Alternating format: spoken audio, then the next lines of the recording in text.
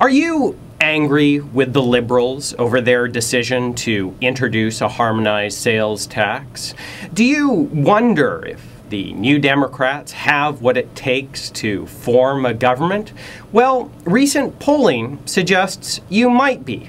So I bet you're thinking right now, wouldn't it be great if British Columbia had a viable third, fourth, or even fifth political party? Wouldn't it be great if there was an alternative to British Columbia's predictable left-right politics? To which I respond, wouldn't it have been great if you had voted for electoral reform? Because in the last election, most of you didn't.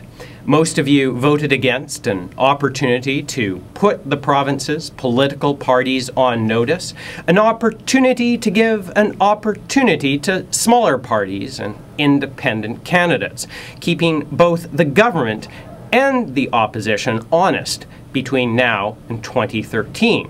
So maybe you should think about that next time you vote against electoral reform.